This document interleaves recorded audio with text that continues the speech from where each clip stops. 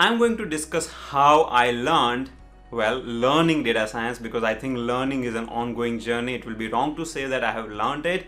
And I'm going to discuss my whole journey, and in the end, I'm going to discuss the two most important skills in data science journey. So please make sure you watch till the end.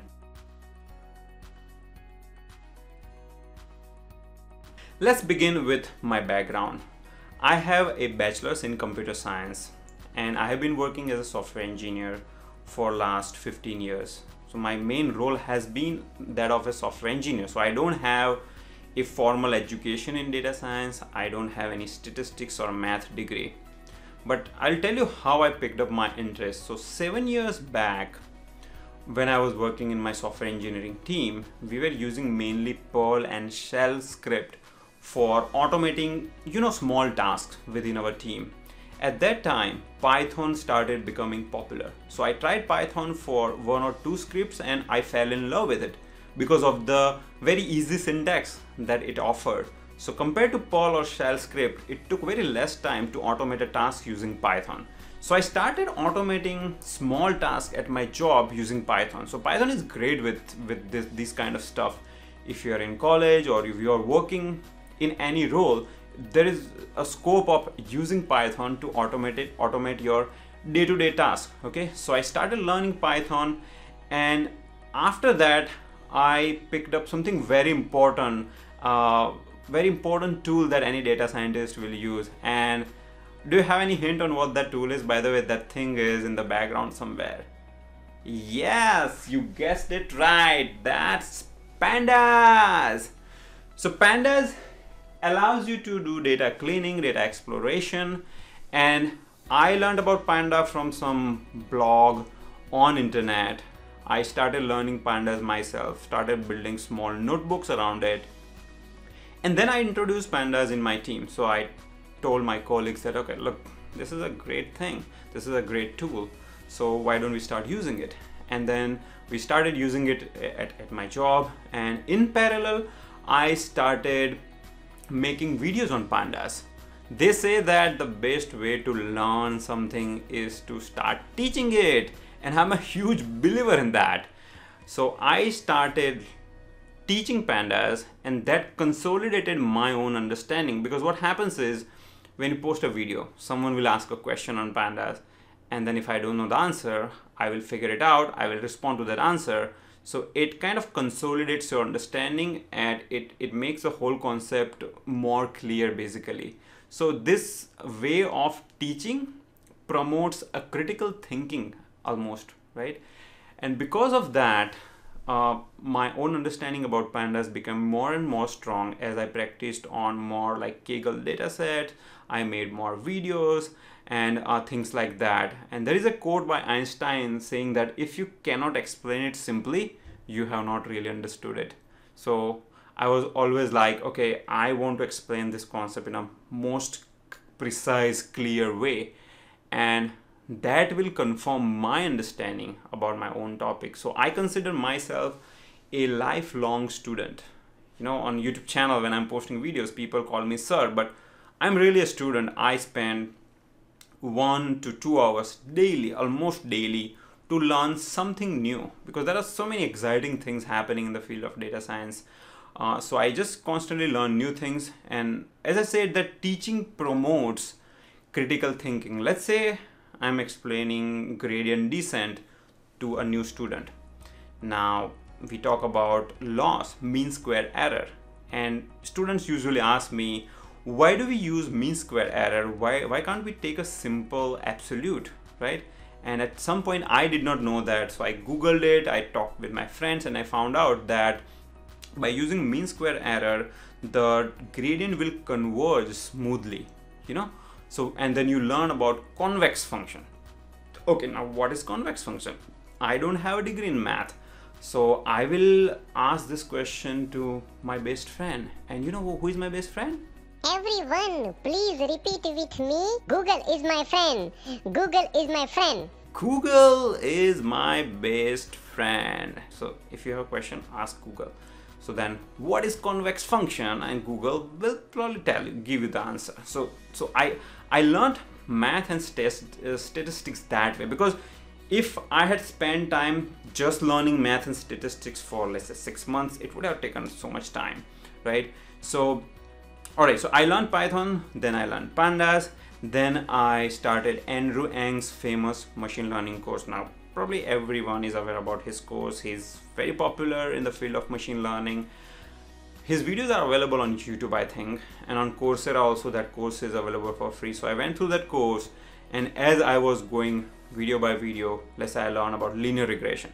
Now in linear regression, you know, what is linear regression really, and what is gradient descent, and what is cost function, what is mean square error. So all these concepts I will learn by referring to various resources. So for math, Khan Academy is an excellent course. There is a YouTube channel called 3 Blue 1 Brown. Mathisfun.com is another excellent resource. Mathisfun.com is like explaining math to kids, you know, very simple examples they use, and it's so good. I love that website. So I would go through Andrew Ng's, let's say, decision tree video, and if that machine learning concepts require me to get clarity on 5 different math and statistics concepts, then I'll pause that video. I will go to internet, you know, go through those concepts and then learn those concepts and then come back. So it's always like, here is your main fork, you're learning machine learning, then math, statistics, you have to always come out, learn math and statistics, go back, then again machine learning, come out, again learn math and statistics. So I continued that journey. Now, someone asked me this question: how do I keep myself motivated? Well, see, the idea is, if we are producing something tangible after learning a concept, that will keep the motivation high. For me, it was YouTube. So if I learn some concept, I make a video on it. Okay, video gets a lot of views, and those going up, like those views going up is kind of a mental reward. You know, it generates this brain stimuli almost, and people ask question, I respond to that question. So I feel like I learned decision tree, but I'm making some good use of that. It's not like I learned decision tree and that's it, nothing happened. You can build small solutions for local businesses, or build some small products where you can use your knowledge, and when you see your knowledge being transferred into a tangible product that is useful to someone, that will keep the motivation high. Okay, and I always take one thing at a time, you know, small step, and don't worry about too many things, because it might be overwhelming. Machine learning and data science is so vast. Sometimes people are like, oh, when am I going to learn it? Well, take a small step every day, okay? And over a period of time, you build your knowledge. Then came statistics. Statistics is equally important. And for statistics, I have another great YouTube channel that I refer to, and you probably know about it. Bam! StatQuest. StatQuest is the channel I refer to for statistics, and there is a book called Practical Statistics for Data Scientists that I'm reading. You know, I keep on reading, keep on referring to that book. So there are some books, some resources available for statistics that I always, you know, on ongoing basis I refer and get my understanding clear. When I'm learning pandas or machine learning, I always believe in project-based learning. So I refer to Kaggle for different data set with different challenges. You know, they post different data sets, and you can also look at notebooks created by other people. So you kind of get different ideas on data exploration, how to build machine learning models, and so on. So I kept on practicing that on my free time, and then I started building small projects. So data science projects, if you look at those projects on my channel, I have built 2 different projects. One is, let's say, Bangalore property price prediction website. So I built an end-to-end website with machine learning, deployed it to Amazon cloud and so on, and I learned things by practicing those things on my own, and then I share with people on YouTube. So again, going back to learning by teaching concept, I started building those projects. The other project was sports celebrity image classification. So there I learned about, you know, computer vision and things like that. So that way, by building those projects, I share my knowledge with people, and at the same time I consolidated my own understanding Now, I mentioned this before that every day 1 to 2 hours I spent learning something new. And I made a different video on how do I stay updated in the field of data science, but I'll quickly summarize it. So I attend 2 or 3 conferences every year. I don't spend money in upgrading my phone or buying some expensive items, but I make sure I spend money in attending conferences. Because for me, conferences and network building is a very, very crucial thing for my career. So I attend JupyterCon, PyData, AI events such as GTC. GTC was free this year. NVIDIA, it is a biggest AI conference by NVIDIA. And in those conferences, I will also attend workshops. For example, in PyData, I attended NLP workshop. In GTC, I attended deep learning workshop. So by going through these workshops, you get to learn something new. You know, I had that curiosity that I want to learn something new. So we need to have that student mindset, like never think that I'm done studying something. And because of that, I get to know about new concepts every day. For example, I learned about Rapids and Dask data frame from a PyData conference. Okay, so I would learn a new term and then I will come back home. I would Google it, I would try it out on my own, and that way I build my knowledge on a given topic. And the best thing about conferences is the networking. You get to meet data scientists and machine learning engineers working for top companies. And I make sure I add them in LinkedIn during that conference. So I build that network, which is super useful for my career growth. And then I read some blogs as well, such as Towards Data Science, analyticsvidya.com. I attend ML seminars at my job. Again, that allows me to learn new things. I follow certain Twitter handles, such as the Twitter handle by a person called Elvis. And I'm going to provide all these links in the video description below, by the way. Then I follow LinkedIn posts. I'm connected with data scientists, machine learning engineers around the world. So if you also connect yourself, then if you spend some time every day on LinkedIn, you will also learn a lot of new things. And then there are live interactions that I'm doing on my YouTube channel with data scientists throughout the world. And when I'm doing that interaction, I almost always learn a new topic or a new thing from other people. Podcast is another great way. Data Frame, Super Data Science are the 2 podcasts that I follow. Again, they invite the industry leaders in the data science and AI. And by listening to those discussions, let's say you're driving to work, you can listen to those podcasts in the audio format rather than wasting your time on just surfing internet, Facebook, or watching news. It's not very useful. Many days I watch news after like 2-3 days. I sometimes have news fast day where I don't consume news at all, and that has helped me a lot personally. Now let's discuss the 2 most important skills in my opinion that any data scientist need to have and how I am learning those skills. Number 1 skill is business understanding and analytical thinking. As a data scientist, you're solving a business problem at the end of the day. And if you don't have a good business understanding, there is no point of using your skills, right? So I'm in a finance industry and I always ask meaningful questions for finance business to my colleagues. I have my colleagues who are expert in finance field, and I'm always curious about various things which are going on in finance industry. And these are not technical things. These are like, you call it a domain knowledge. I also do Google and try to build my understanding in finance because I have been in this domain for last 10 years now. You could be associated with any domain. The good thing is data science is applicable in any domain, right? So if you are a petroleum engineer or a mechanical engineer, there is an applicability of data science in that domain, and having a solid domain or business understanding is a very important skill that a data scientist need to have.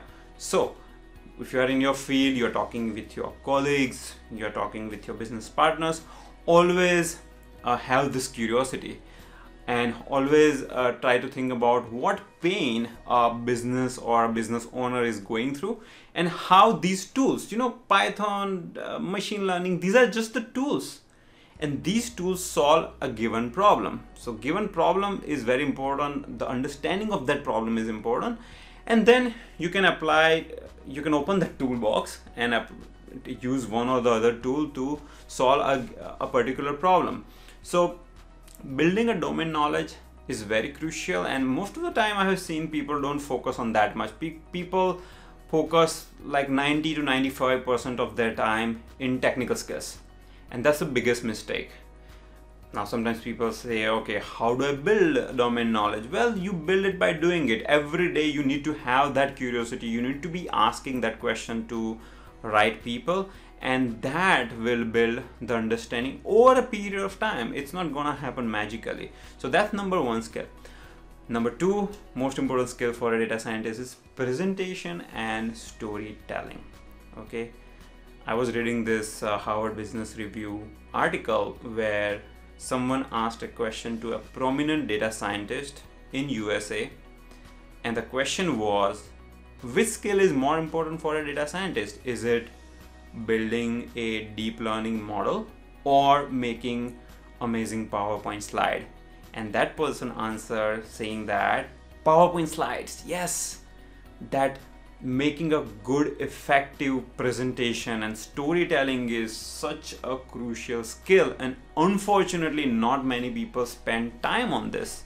Now, how do I build my presentation skills? Well, number one, I'm always looking for an opportunity to present or to give a seminar. So in my team, when I'm talking with my colleagues, I'm always eager to present. So if I see a little opportunity, I will enroll myself, I would volunteer. Even I go to my manager and say, okay, can I speak on this event? Can I give a talk during this particular event? And because of that, when I create those opportunities for myself, that gives me a platform to improve my presentation skills and my communication skills in general. I try to communicate my ideas in a very few words in a most precise way, and many times I would ask my colleagues who are listening to that presentation to give me a critical feedback at the end of the presentation. So let's say if I'm presenting on some idea, I would tell my good friend that, okay, give me a totally blunt, honest feedback on how I did during that presentation. And that has helped me a lot, because I get a feedback such as, you used a lot of filler words, or did I make a transition smoothly from a problem statement to a solution? Because problem statement is very important. It's like if I'm talking about TensorFlow serving, I need to first explain what is the pain. What is the pain that TensorFlow serving solves? It's like making kid hungry before feeding him or her the food, right? So spending initial few minutes, few seconds on a problem statement, a pain point, is very, very important. Then we transition smoothly from pain to a solution in a very effective manner. I like to use visuals in my presentation. There is a great talk on YouTube called Death by PowerPoint. I strongly suggest you leave all your Python deep learning courses, everything aside. See, those things are secondary. The most important thing is presentation, business understanding. So you watch this video, Death by Presentation, you will learn amazing skills that can be helpful. My friend Moez Ali recently retweeted in LinkedIn saying that, I'm going to show that post here. See, CEOs make most money. And what is the tool they work on? CEOs don't code in Python. They work in PowerPoint. So now you understand the importance of PowerPoint and presentation in general. These are the soft skills that people don't pay too much attention to. All I had. If you found this useful, please share it with your friends. And if you have any ideas or any interesting stories on your journey, please post in a video comment below. I'll try to respond to that comment. And thank you very much for watching.